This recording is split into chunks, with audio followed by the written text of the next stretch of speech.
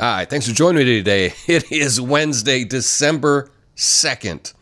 It's also Big Idea Wednesday. We're going to talk about an idea that I'm sure you are familiar with. It is the shifting of goalposts, moving the goalposts. And there's been a lot of that happening recently. I'm going to talk about that and tell you how you can deal with someone that keeps changing the goals. But first, I'd like to remind you, if you're new to this channel, please subscribe. And if you like what I do here, hit the like button. It means a great deal to me. Let's get to 100 likes on this video. We can do it. Now, the topic today is on moving the goalposts. And I'm sure that you've heard about this. This is an informal fallacy. And to describe it, I'll describe it in a way, I'll give you a quick example that is non-political, right? Let's say there's a kid and their parent tells them they'll take them out for ice cream when they clean their room, right? So the kid goes and cleans the room, and the parent comes in, looks, and says, "Oh, well, you did a nice job on the surface, but boy, when I get down here and look under your bed, there's some toys you pushed underneath the bed." The kid's like, that wasn't part of it. Okay. And they clean underneath the bed. And the parent says, "Oh, you did a nice job with, the room and underneath the bed, but look at your closet here. Your closet's unorganized." And the kid is like, the closet had nothing to do with this in the beginning. The parent, in this case, is shifting the goal. Each time a goal is met, then it is shifted further and further away from the original goal. And that can be really frustrating when it's done to you. It is a manipulation technique, that's for sure. So let's talk about this when it deals with election fraud. That is what's happening now. I've seen a lot of this. In the beginning, the first thing that we heard was that it's impossible. There's never election fraud. It doesn't exist. Get out of town, right? And then there might have been some examples. Now, with this, I'm not making any claims. I'm not making any claims about what happened in this particular election. We're talking about it. But let's just say that there were some inconsistencies, some things that were questionable. Then that shifted to, well, there might be some small instances of fraud here or there, but it's not widespread. It's not widespread.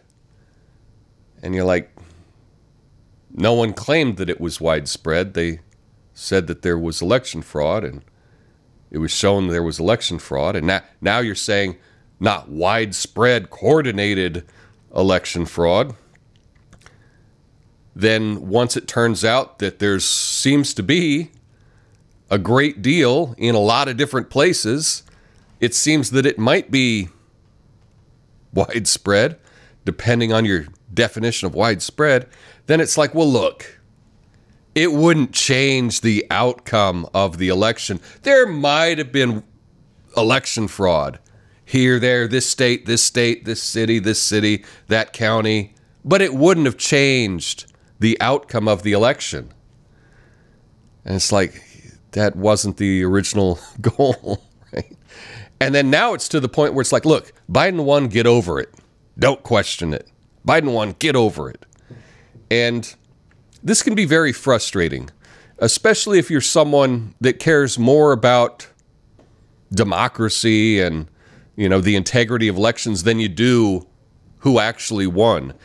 Going into this election, I had my preference, but what was more important to me is I thought, I just hope that the person that gets the most votes in each state is the one that gets those electors. That's what my hope was. I was hoping that it would be a relatively honest election, or at least if there was chicanery, that it wasn't enough to overturn the election. That was always my hope.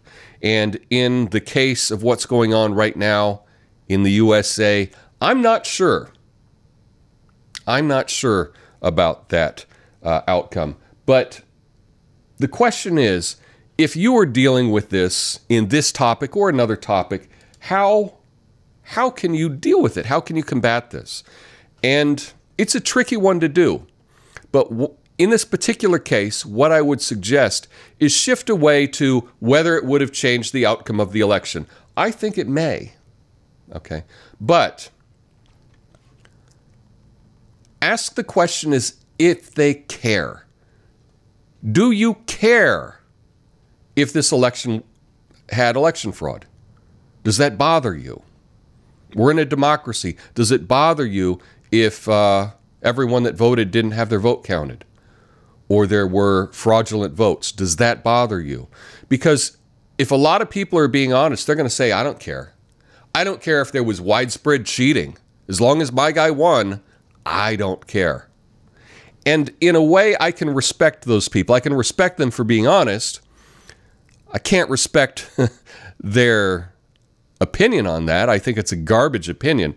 I think that we should all want the winner to be the winner and the loser to be the loser. But that's just me. You know, I think back to Super Bowl 40, which was the worst officiated game, I think, in NFL history between the Steelers and the Seahawks. Now, the problem is that the press and most of the people, like the majority of people, wanted the Steelers to win.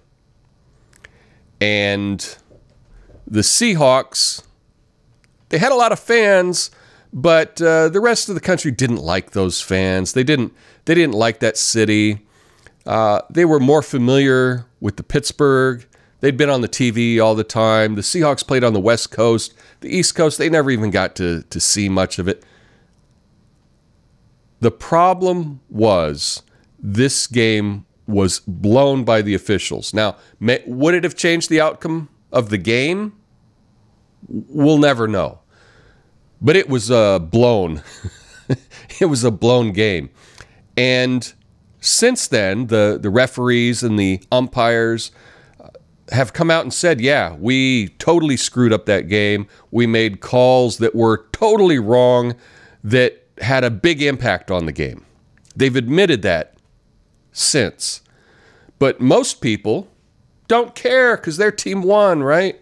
And what's really funny is that none of the sports media care either.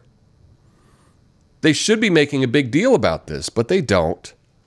They don't because they got to keep the machine going.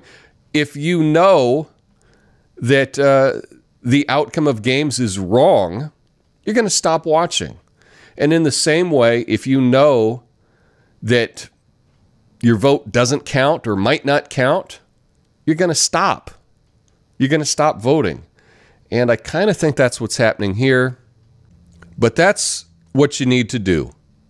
Shift the focus. If someone keeps moving the goals, then you just need to ask them if they care. Do you care if this election were stolen? Because I think a lot of people don't care. I think that they're happy. They're happy that their guy won. And that's more important than one person, one vote.